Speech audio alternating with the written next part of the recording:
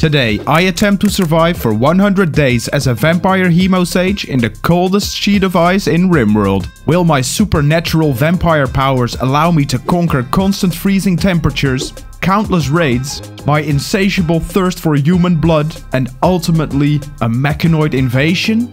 Meet Smoggy, an Ackerman Vampire Hemosage, cast out by humanity to the most northern ice sheet. He has to survive the coldest spot on the map on the hardest difficulty.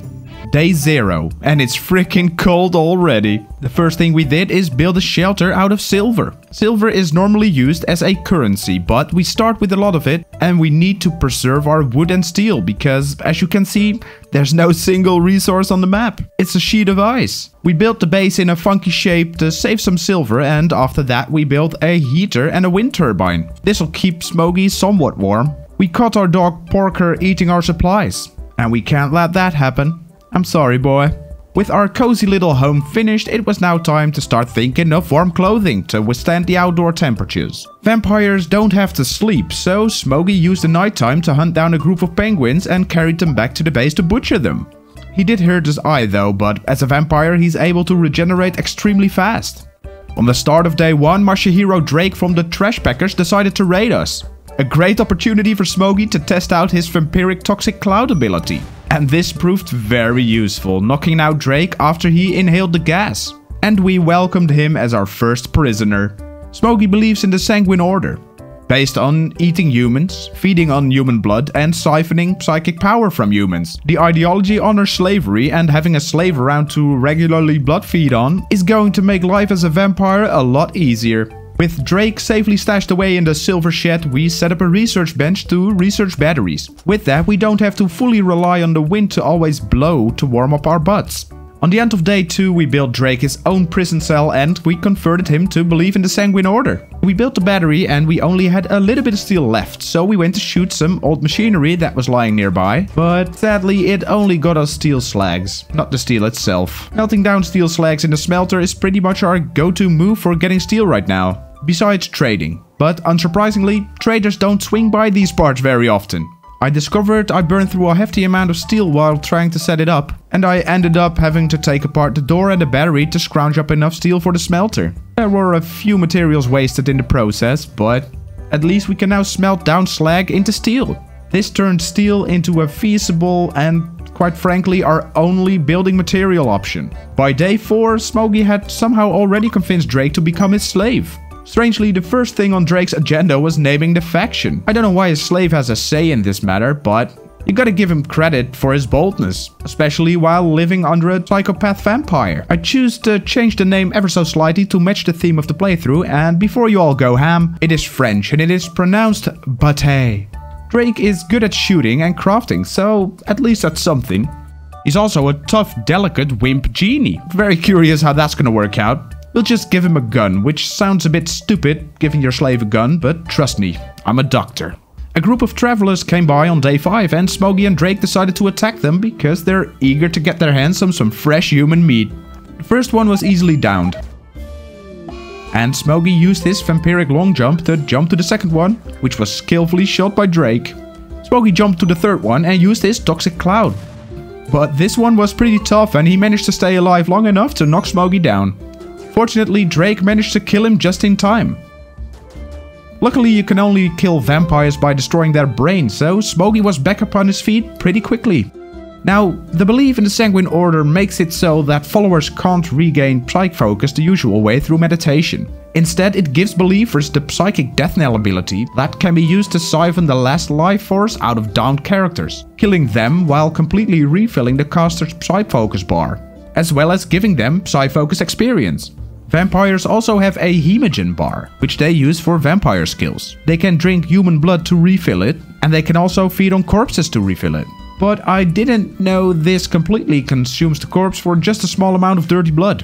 What a waste of good meat. Later that day, a transport pod with some free food crashed nearby, and Smoggy went over to use his psychic death knell ability once more, leveling up his Psylink, and making him able to pick the new Hemosage ability Hemo Drain. This one made him able to steal blood from a distance from enemies. Miraculously, a trader paid us a visit and was interested in purchasing some of our items. This allowed us to acquire their steel, some cloth, and a couple of bears in return. Smokey just loves his beers.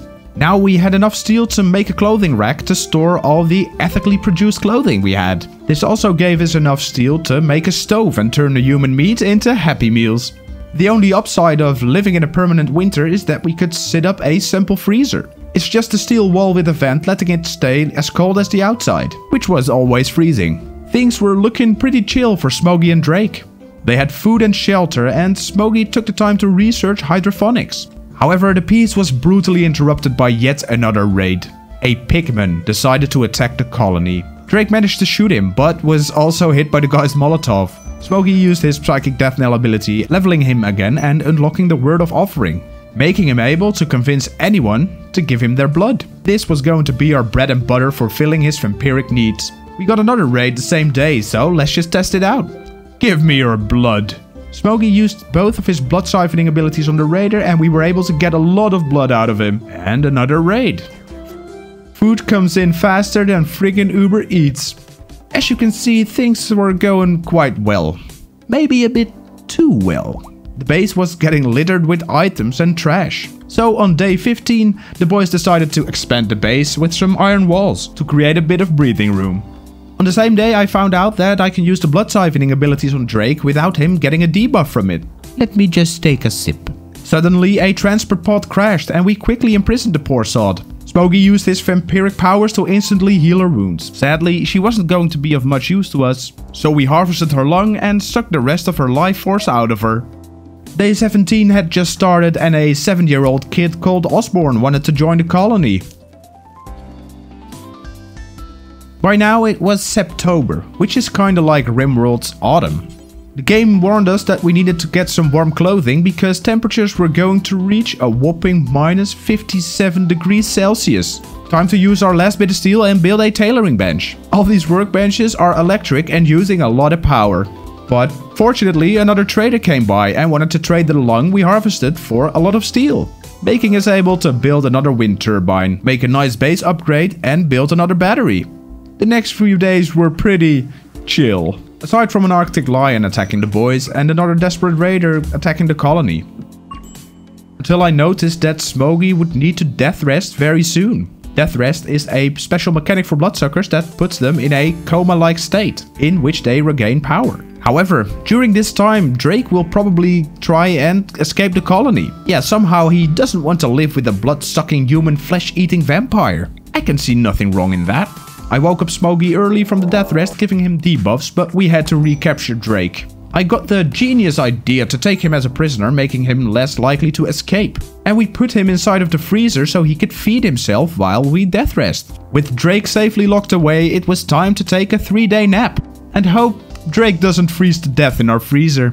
And after a few days of sleeping, Smokey woke up well death rested, with Wench wanting to join the colony. She was a phytokin, a kind of plant person that can spawn dryads. I don't think it will surprise you what happened to her and her little friends. This made Smokey level up his psycasting again, earning him his ultimate Hemosage skill, Bloodstorm. And oh boy, wait until you see this in action. 2 more raiders attacked the colony and one called Grancher? Grancer? Whatever, she has great building skills, so we kept her. You'll be making us a solar panel very soon. Apart from keeping our food supply steady, the raids also consistently brought in steel weapons that Drake was eager to melt into additional steel. To gain a bit more of the precious steel, we decrypted the mechanoid transponder we found, and we used it to drop a long-lost mechanitor ship part near our base, and after killing the Scyther, it provided us with some more slag to melt. We spent a few peaceful days immersed in research, and not much happened. Except for our new member Grancher attempting an escape. However, things took a turn when 3 refugees sought sanctuary in our flourishing colony. Bloody Bate. Yup, we went full Rimworld on them. Bon appetit. Together with the raider that hopped by later that day, we had enough food stocked to last us a while. But wait, there's more. A few days later, a pack of frost mites made their way into the area. Initially, I was a bit puzzled about what was going on with them, but it turns out that they dig up corpses hidden under the snow. It was quite unnerving to discover how many deceased individuals were somewhat buried in the snow, but it means more food for us.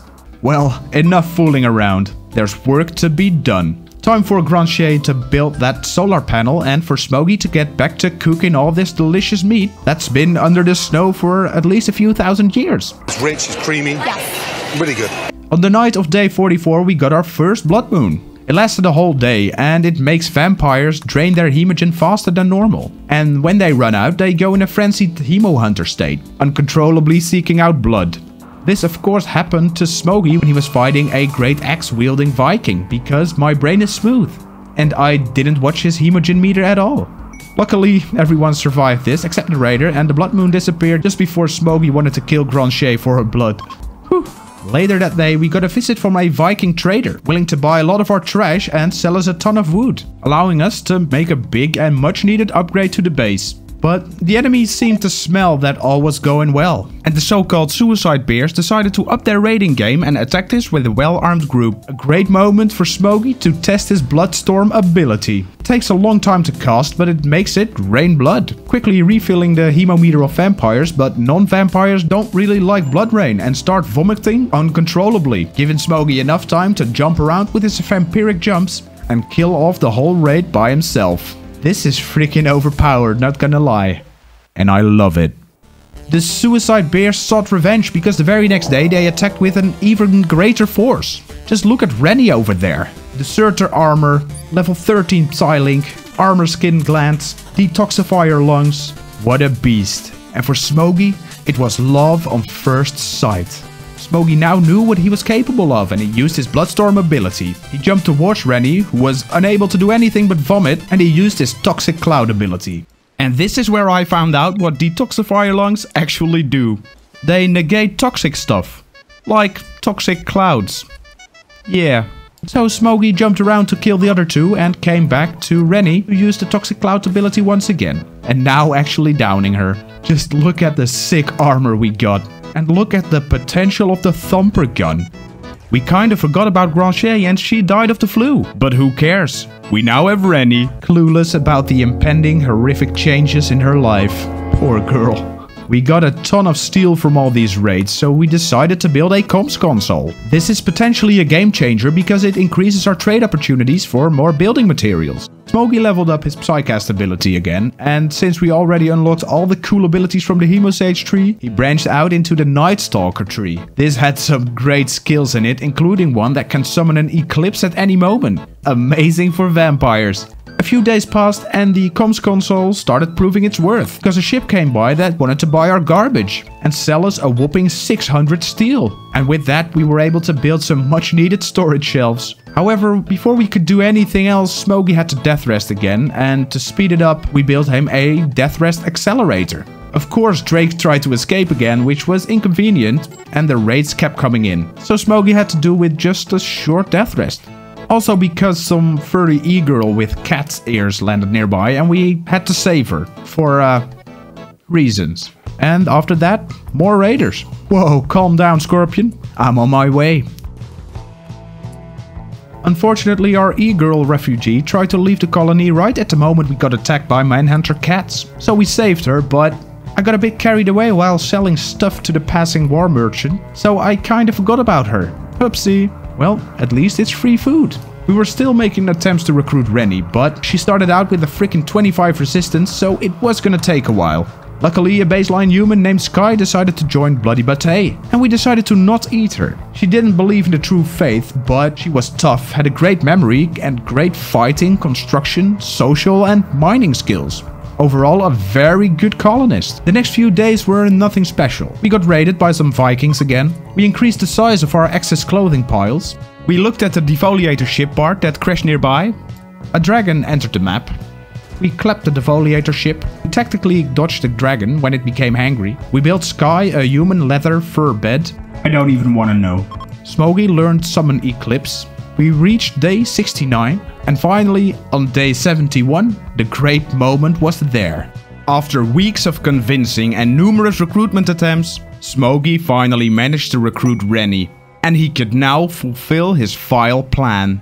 In an unseen moment, he ran up to her, opened his mouth, and he planted his fangs into her neck. Not to suck her blood this time, oh no, to plant his vampire genes into Rennie. This changed Rennie into a vampire as well. For Smokey, this was his only chance of finding someone to love. For the rest of the world, this was the birth of another blood-drinking demon spawn. Rennie had to recover from this gene implantation and Smokey carried her to bed, where she had to rest for 2 days straight. But when she'd wake up, there would now be 2 massively overpowered vampires to rule the ice sheet of Bloody Bate. She was also a great psycaster, a protector, with some great defensive and healing abilities, even able to regrow lost limbs. How useful is that? A few days passed and we welcomed Rennie to the crew and started crafting 3 human leather backpacks, because Smokey decided it's time to head out and raid a nearby abandoned factory. For, you've guessed it, more steel. But of course, right at the moment everyone wanted to leave the map to go to the camp, we were getting raided. And this time it was a pretty big raid too. So we cancelled the excursion. And Smokey used his Bloodstorm ability to let it rain blood on their foes, making them puke-locked and giving Smokey and Rennie the chance to strike them down with their melee weapons. While at the same time Drake and Sky provided support fire from inside the base, which worked out wonderful. And there, in between the rotting corpses of their fallen enemies and the piles of tainted clothing covered in a vile mixture of blood and barf, Smokey decided to make a seduction attempt on Rennie. And it actually worked. Oh, Rimworld. Now it was time for the group to head towards the factory, while Smokey stayed at the base to protect it. We got rid of the Neanderthals that took refuge in the old factory and we tore it apart, giving us a ton of steel and components, so it was a great success. By the time they got back, Smokey had cleaned up most of the mess outside of the base, and we had a ton of steel to work with. So they expanded the base even more and created some nice bedrooms so Smokey and Rennie could live together in peace. Since Sky was still a non-believer, we decided to imprison her and try to convert her to our religion. Unfortunately, a few days later the inevitable happened. A mech cluster just dropped on the map, consisting of different mechanoids. My plan was to build an EMP launcher so we would be able to stun the mechanoids. But we already spent all of our steel on the construction of the base.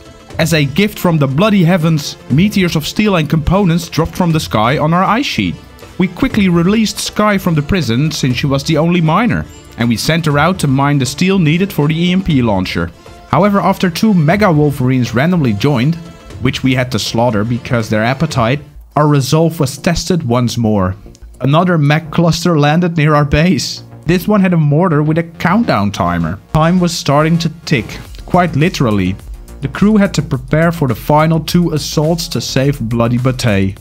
Drake crafted the EMP launcher and we quickly put down a smithy to make some ancient steel helmets, which was better than nothing. And with everyone kitted out, it was time to engage the first group of mechanoids. We built a defensive wall to hopefully lure the mechs through the middle while we EMP bombed them. Smokey and Rennie took the offensive against the mechanoids, pulling them out of their hiding spot. With Smokey and Rennie gone, Drake decided to try and escape again, but he was instantly knocked down by Sky. The hit squad decided that they had to continue and jumped in to destroy the mortar. This woke up the rest of the mechanoids, which Smokey and Rennie lured back to the base, where everyone got their guns out and started shooting the incoming mechanoids. Of course, they went around the wall and sprayed us from the side, knocking Rennie down. Smokey decided to jump into melee range to make the centipede blaster stop blasting, while Sky kept the pikeman stunned with the EMP launcher. We had to hurry because the carpenter was slowly breaking down the steel walls and would soon start the deconstruction of the base. Fortunately, Drake was back up on his feet and was helping Sky to take down the pikeman. After which they helped Smokey kill the centipede. Now only the carpenter was left, and although heavily armored, he doesn't deal a lot of damage to people. He was already on his way to the base to start tearing it down, when suddenly my only brain cell remembered how to take down mechanoids. I sent out Smokey and Drake with their blunt weapons to the carpenter, and together with Sky's support fire, they managed to stunlock him. This fight was really sloppy, hitting our team hard, but we didn't really have time to rest. It was almost day 100 and we had to destroy the other mechanoid cluster. We needed a quick plan, and this plan consisted of tribal era heavy clubs. Apparently, tribal weaponry is our best bet against high-tech mechanoids. We quickly built another steel wall and gave everyone a club. Smokey went in to infiltrate the mech camp, and this time there was an unstable fuel cell really close to the sleeping mechanoids. Smokey started bashing it and jumped out when the cell started exploding. The explosion took out most of the mechanoids. The rest of them were quickly taken care of, and together the team ganked on the carpenter with their clubs. And with that, victory is in the pocket. This is how I survived for 100 days as a vampire on an ice sheet in Rimworld. And I had a blast. What a wild ride it was. Thank you for watching this far. And a special thanks to my patrons. You guys are great. While you're still here, check out the next video. And I'll see you guys next time. Bye.